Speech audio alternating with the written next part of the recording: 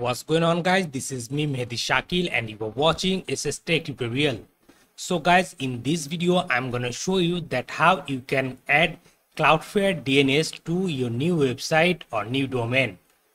For this video I'm gonna use this domain techgearbd.com and add Cloudflare DNS to this domain. So let me show you how to do that. So first of all, what you need to do, you have to take another tab on your browser and visit to Cloudflare.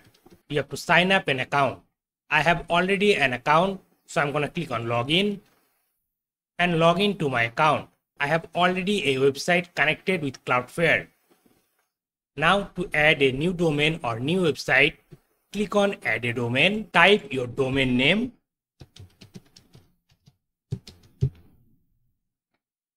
then click on continue. Then from here you have to select a plan for your techgearbd.com.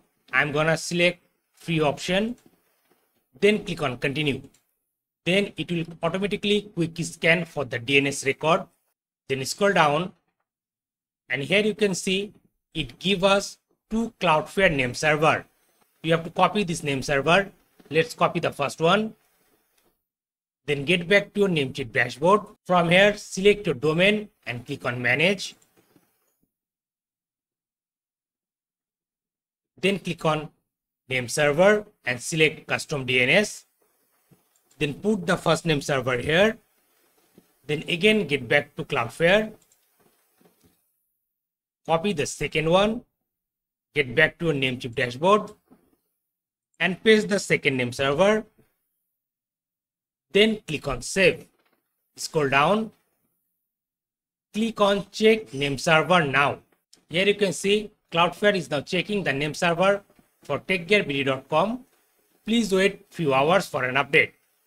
If you get this message, click on continue. Now wait for a couple of hours, and when the DNS server will up, you'll get the DNS record here on your screen. This domain pending name server update. So after a couple of hours, again log into your Cloudflare and reload your Cloudflare dashboard. You will see that this domain is now activated. So guys, like this you can add Cloudflare to any domain from your Namecheap dashboard or any other dashboard. So guys, that's all for today. Thanks for your watching.